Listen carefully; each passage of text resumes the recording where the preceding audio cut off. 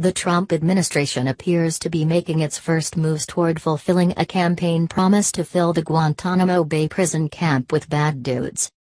Attorney General Jeff Sessions and Deputy Attorney General Rod Rosenstein visited the prison on Friday to get an update on current operations, the first concrete action the administration has taken on the facility since taking office.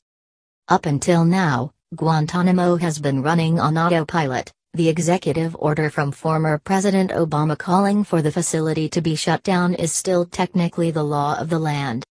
But President Trump promised during the campaign to load it up with some bad dudes, and Sessions has called it a very fine place with no legal reason not to send new detainees there. Supporters of keeping the facility open and sending new detainees there are confident Trump will fulfill that promise, even if little movement has been made.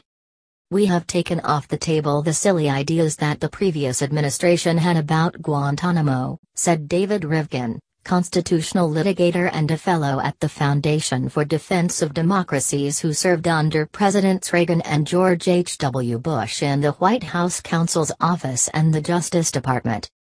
Obama, having failed in his efforts to close the facility, left Guantanamo with 41 detainees. 5 of those detainees were cleared for transfer by either the Interagency Guantanamo Review Task Force set up in 2009 or the Interagency Periodic Review Board set up in 2011. Shortly after Trump's inauguration, various draft executive orders floated around Washington that would have moved to fulfill Trump campaign promise to begin sending new prisoners to the facility. The orders would have revoked Obama's executive order and suspended any existing transfer efforts pending a new review. They also would have called for the continued operation of Guantanamo to hold and try members of al-Qaeda, the Taliban and associated forces, including the Islamic State in Iraq and Syria, ISIS. But no such orders have been signed. In the meantime, the processes in place at Guantanamo have churned on.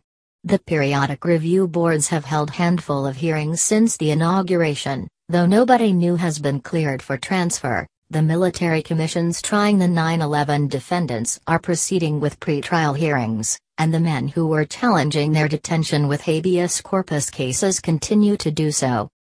"It's really business as usual at Guantanamo," said Wells Dixon, a lawyer at the Center for Constitutional Rights who is representing some detainees. The Justice Department framed Sessions and Rosenstein's visit as a way to get updated on how the facility is working.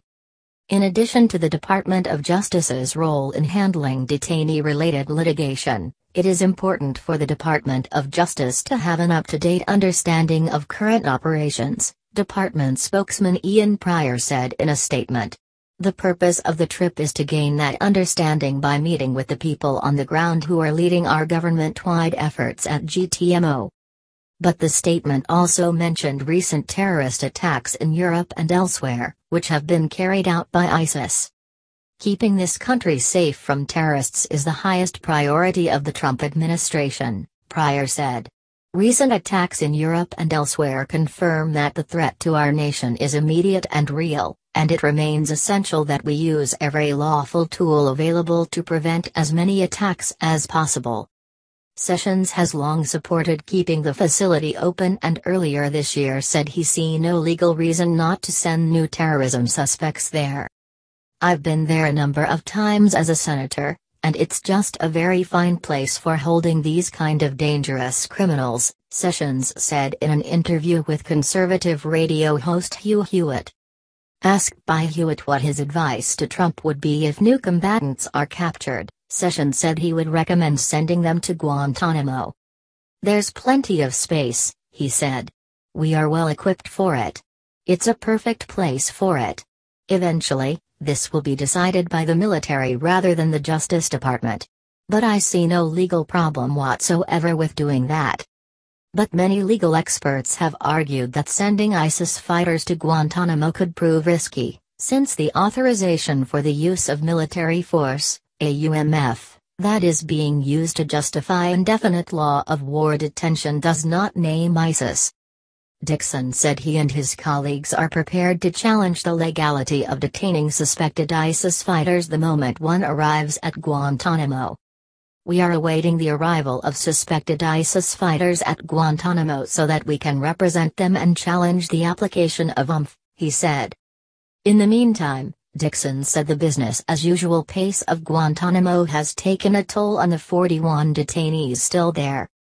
"The men are very aware of fact that no one has left Guantanamo since end of the Obama administration, and that takes a tremendous psychological toll," he said. "It is torture by any reasonable measure." Rivkin chalked Trump's lack of movement on Guantanamo to other issues taking precedence and needing to get the right staff in place, though he said he hasn't talked to administration officials specifically about the issue.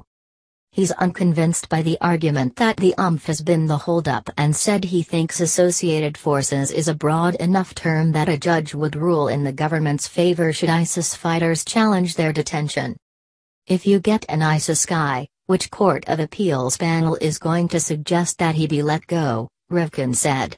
"I have every confidence that the issue will work itself out well.